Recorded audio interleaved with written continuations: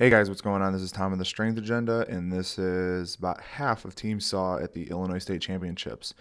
We only took about half the crew with because there's a little bit of a travel that was an overnight trip down to Mattoon, Illinois.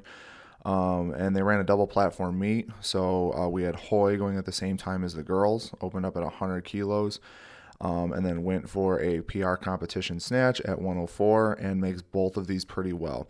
Hoy's one of those lifters, he's still a little inexperienced. I think he's only been with us maybe a year or so. But in that time that he's been with us, he has made a ton of improvement. After he made 104, he wanted to go for an all-time PR at 107 and just wasn't quite there. And this is Sharon Liu. She is a brand new lifter. She's been with us a few months. This is her first ever meet, I believe. I know for sure it's the first with us, but I think she said it's our first meet ever. So our goal was just to go 5 for 6, 6 for 6, and just make a bunch of lifts. And she ended up doing that and doing very well in her first meet. She's a very tall lifter, so she's got a long way to pull that bar, but she moves very, very well. The group that she was working with before did a great job in teaching her the basics of and the mechanics of the lifts, and that was actually a PR snatch for her, so I was really happy to see that.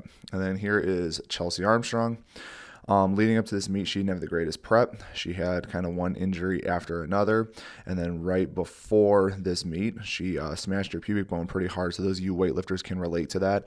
And doing snatches and cleans were kind of a hit or miss for her. But she opened up actually at a PR snatch at 68 and then hit an all-time PR snatch at 70.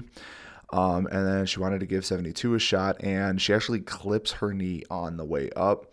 So she ended up not being able to make this lift, but it's definitely there. She is probably one of the strongest females I've worked with.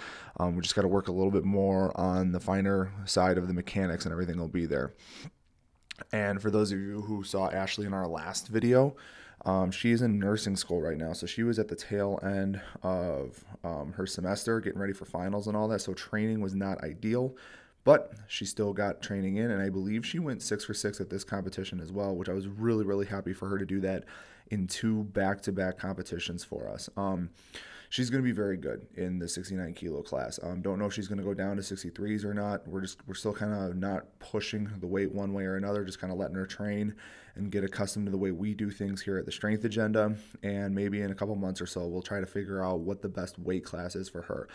But the one thing that impresses me about Ashley is she is fearless. It doesn't matter what is on the bar, but she's going to try and go under it. And sometimes as a coach, you want that, and other times you don't.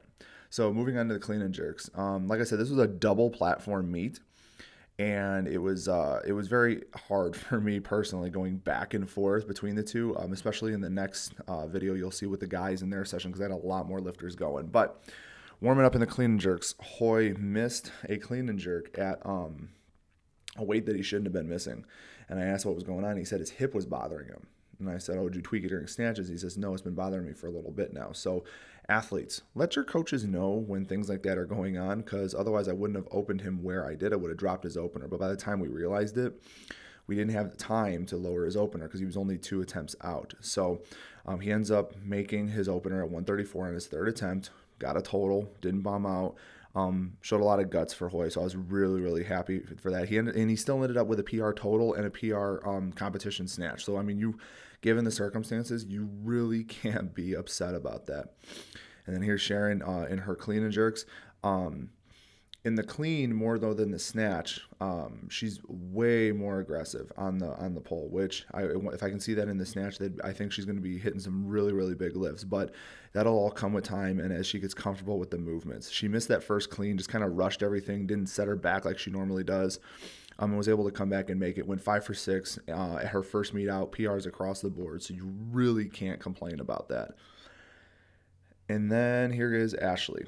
I believe it's either her 3rd or 2nd attempt. They misload the barbell. And I mentioned earlier that she is a fearless lifter, and you will see she still tries to make the pull. Even though it's misloaded. It's not this one, that's her next one. But she has a little bit of a habit where she lets the bar get away from her off the floor and then makes contact and just drops into that catch. it's not the worst habit in the world, but when you're trying to push those big weights or whatever, that could lead to a serious injury, and we don't want that to occur. So you want her to meet the bar better in the catch. This is the one. There's 92. It was, as Derek pointed out in the bottom there, it should be 92, but you look on the side of the bar there, and it's loaded to 97. But she still didn't care, didn't look, just grabbed and started to pull on the bar.